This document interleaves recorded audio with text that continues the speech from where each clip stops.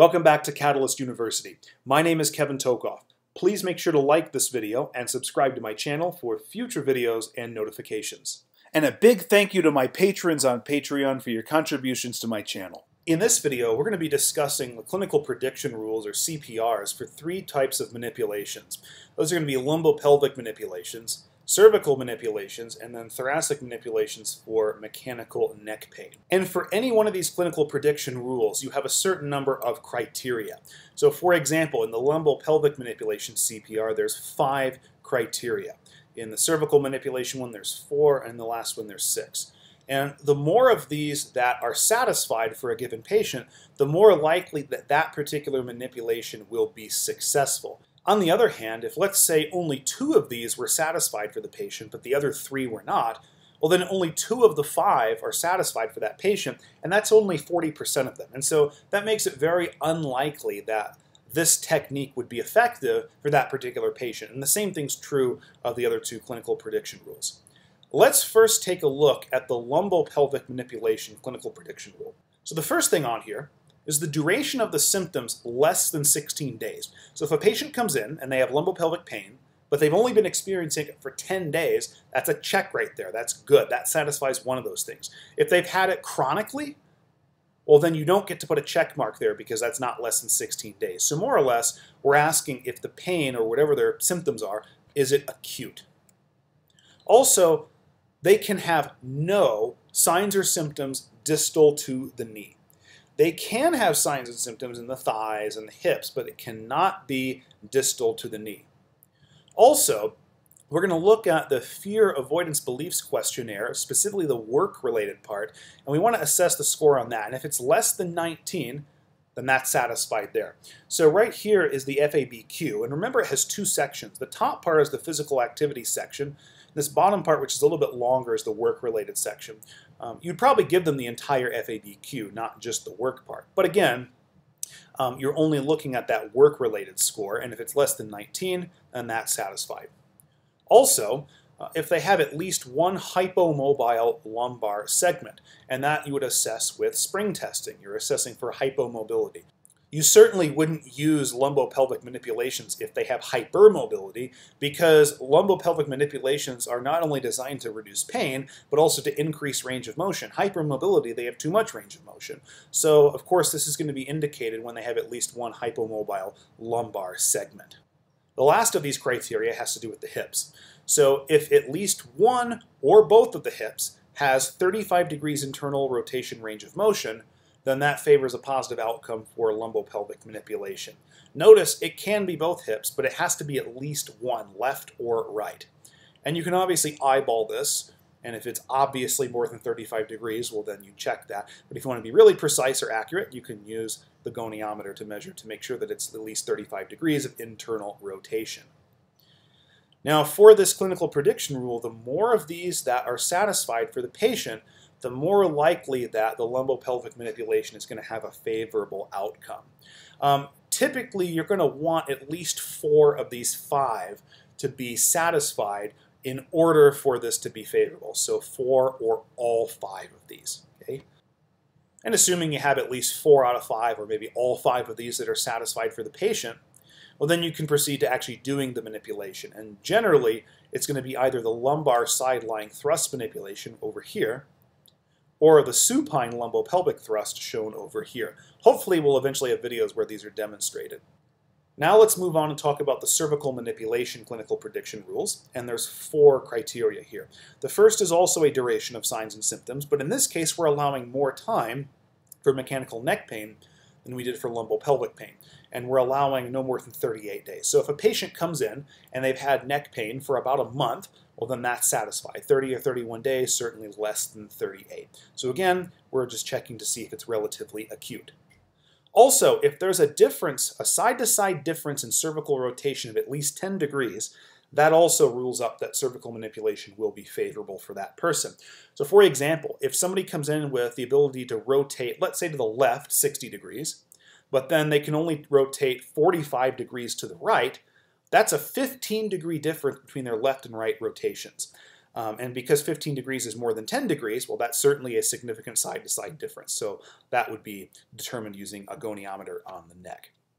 Also, if the patient experiences pain when you're doing spring testing on them, particularly in the posterior to anterior direction, at least one segment in the middle cervical spine, that rules up using a cervical manipulation. So for example, if you were doing this PA right here on the C4 spinous process and they experience pain, all it takes is one of those and that would be satisfied. This last criterion is interesting. Simply the expectation that a manipulation will help the patient's pain and their symptoms. So if you're going to give a patient a cervical manipulation, but they're kind of skeptical and kind of doubtful that it'll help them, it actually is less likely to help them. Whereas if they're expecting that the manipulation will help them and reduce their pain, it actually makes it more likely that it will reduce their pain and possibly increase range of motion in their neck. So expectation that manipulation will help, check.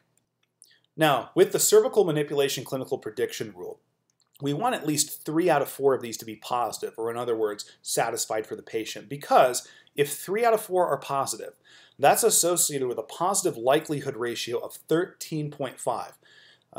Generally, when you have a positive likelihood ratio of at least 10, that's pretty darn good. 13.5 is even better. And what that basically translates to is if 3 out of 4 of these are positive and you do a cervical manipulation on the patient, they're going to have a 90% success rate. So it's going to be 90% successful in terms of pain reduction, symptom modulation, range of motion, etc. Well, then you can proceed to actually doing the cervical manipulation, and the main one that's done is the supine cervical rotational thrust that you actually see right here. Again, hopefully we'll have video demonstrations on this in the future. The last clinical prediction rule is the thoracic manipulation for mechanical neck pain. So, believe it or not, if somebody has neck pain, you can actually manipulate the thoracic spine and get symptom resolution in the neck. And this is the clinical prediction rule for that. There's actually 6 of these criteria. Let's actually look at those right now. Again, we're going to start off with a timeline, the duration. So in this case, we want the duration of the signs and symptoms to have persisted no more than 30 days. Okay? So if they come in and it's 20 days, that's a check. Again, for neck pain, not thoracic pain, neck pain. We also want no signs and symptoms distal to the shoulder. Okay? So they can have pain in the neck, they can have pain maybe in the thoracic spine, but no pain distal to the shoulder. This is another one like the lumbopelvic manipulation where we're going to administer the FABQ. But in this case, notice we're not looking at the work-related part. Now we're looking at the physical activity part of the FABQ. And in this case, we're looking for a score less than 12. If the score is less than 12, that's satisfied, that's a check. Also, does looking up aggravate symptoms? If looking up does not aggravate symptoms, well then that's a check.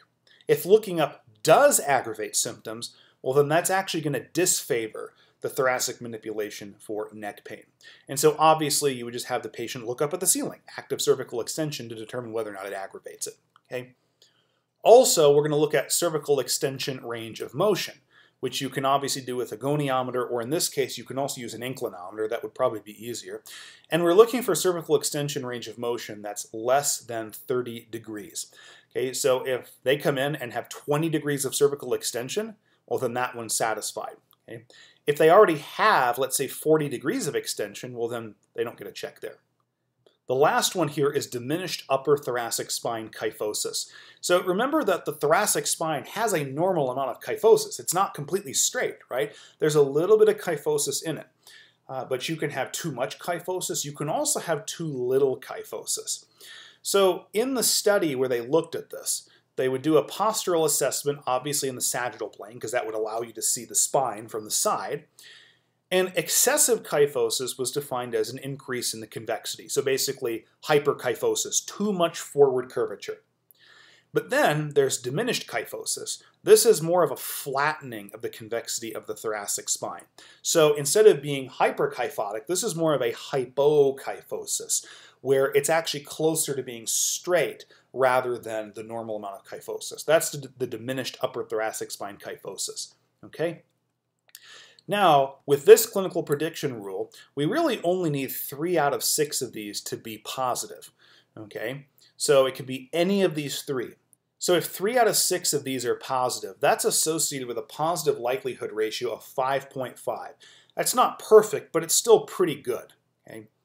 And if any 3 of these are positive, it changes the pretest probability of this working from 54% all the way up to 86%. In other words, if 3 out of 6 of these are positive, any 3, there's an 86% chance that thoracic manipulation will actually help the person's neck pain. Okay? And so then we can proceed to any of these 3 thoracic manipulations. The first here is a supine mid-thoracic flexion-based thrust. The second one is a prone thoracic thrust. And the third here is the seated thoracic distraction manipulation. So hopefully this video gave you a good understanding of these 3 clinical prediction rules and how they're applied in practice. Thanks for tuning in. Please like, subscribe, and check out my Instagram for cool science and not science stuff.